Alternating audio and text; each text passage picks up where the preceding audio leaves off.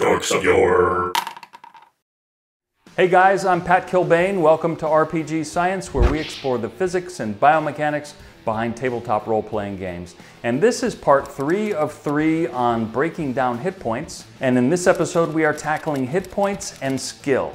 Just to review, we've already talked about how the physical and mental aspects of hit points reflect injury resistance and injury tolerance. Well, the skill component of hit points reflects injury mitigation. In other words, the more skilled you are as a defender, the more you can turn a damaging blow into a less damaging blow. When a pro fighter throws a punch, oftentimes you'll see him tuck his chin into his shoulder. That way an incoming blow will either hit him on the shoulder or high on the forehead instead of square on the jaw, which can be a big problem.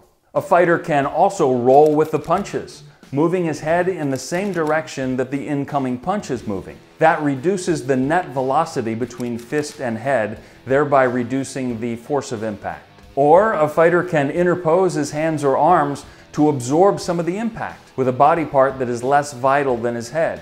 Notice in all of these cases that the fighter is still being hit, but he is mitigating the damage with these skill-related techniques. Most role-playing systems will model this by giving a character more hit points as he increases in skill.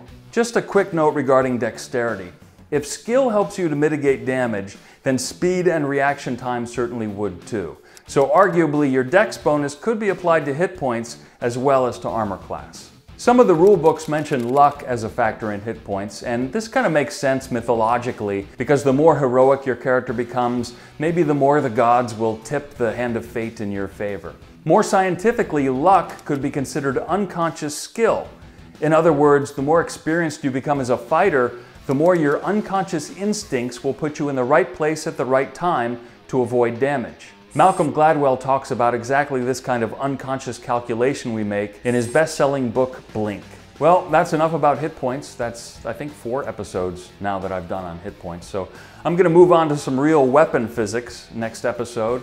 And until then, please comment and discuss below. And if you want to see more videos like this, please support us on Patreon. See you next time.